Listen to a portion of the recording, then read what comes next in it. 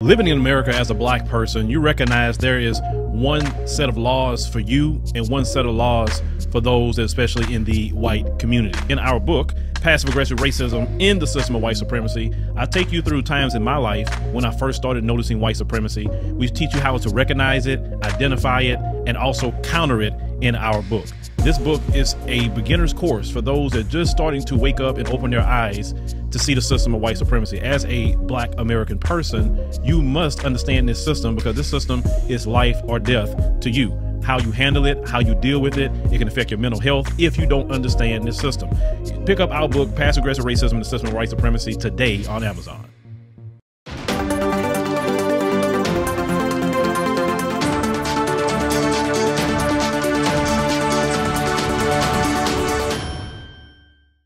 So we have been covering how the Western media has been covering this Russia and Ukraine war, this white on white crime that we are seeing, this white on white violence that we are seeing. And you know our position here based on how Africans are treated. I am not saying no prayer for Ukraine at all. But the Western media has been very, very racist.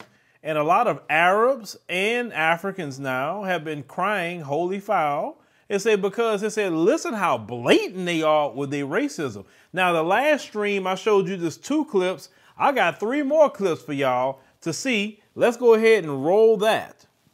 The population, and as you're talking to us, Matthew, we're playing in the latest pictures of some of the refugees trying to get on trains or trying to get out of Ukraine. And what's compelling is just looking at them, the way they're dressed. These are prosperous, I'm loath to use the expression, these are prosperous middle-class people. These are not obviously refugees trying to get away from areas in the Middle East that are still in a big state of war. These are not people trying to get away from areas in North Africa. They look like any European family that you would live next door to. Now the unthinkable has happened to them. And this is not a developing third world nation. This is Europe.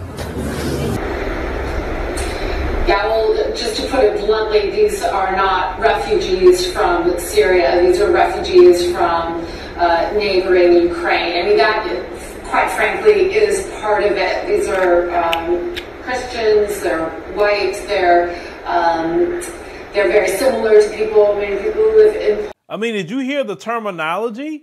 They're not refugees. They're white. They're Christian. They're middle class. They're successful. The other woman, this is not some third world country. This is Europe. I mean, it's funny to me. Like, it's funny because I know how these people are. I've been telling y'all this, and some of y'all say, man, Phil, sometimes, you know, it ain't sometimes nothing. These people have been this way. So if you are not them, they look down on you. You're less than them. Remember the other dude talking about this is, you know, this is civilized country. This is mostly European. They believe they're civilized, and Africans and Arabs, for the most part, that's who they've been dropping bombs on, is Africans and Arabs. We are both the savages, Africans and Arabs. And this is supposed to be going on in the Middle East, and this is supposed to be going on in North Africa. That's where it's supposed to be. But they the one that caused all that. It wasn't just the Arabs on their own. It wasn't Africans on their own that caused anything. But these people that work for these networks, they can't help themselves. They can't help it because, see, they don't care to watch videos of Arabs or black people suffering, dying, etc. Being refugees, they don't care. But now they see their own. Now they see their children on the TV screen. They seeing their children suffering. They seeing their people in a war-torn land. And it's hurting their heart. Like the other ones say, oh my God, it's blonde hair and blue-eyed Europeans. Like I said, thank God. Actually, thank God all this is going on. Because some of y'all would have never knew how these people really think about y'all. Even in that media, I told you the westernized media is the mouthpiece of white supremacy. It's global white supremacy. It's not just talking about America. It's the whole Western world are white supremacists.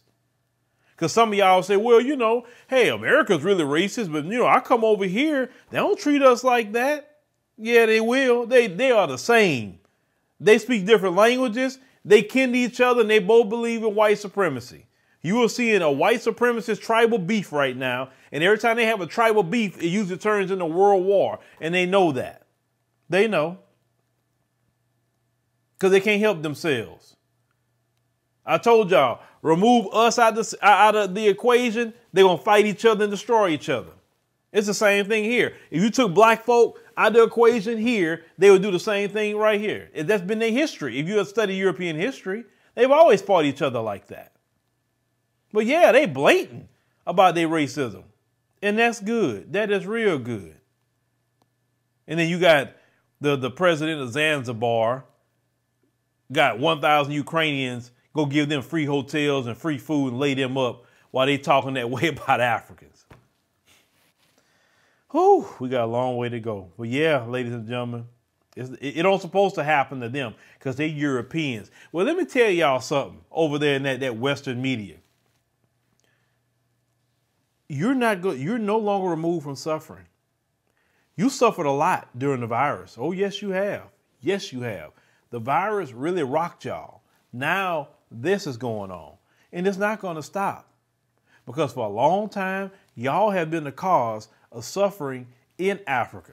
Y'all have been the cause of suffering in Latin America. Y'all have been the cause of suffering in the Middle East. You think it's not going to go full circle and hit back to you eventually? You really thought that?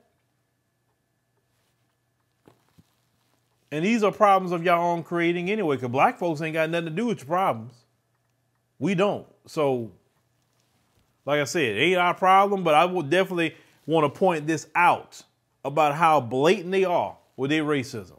But let me know in the comments, ladies and gentlemen, what you think about this blatant racism that you've seen from this Western media, all over the world. Like, that's amazing. I was still thinking about that lady. This is not a third world country. This is Europe. Well, now you the third world country now.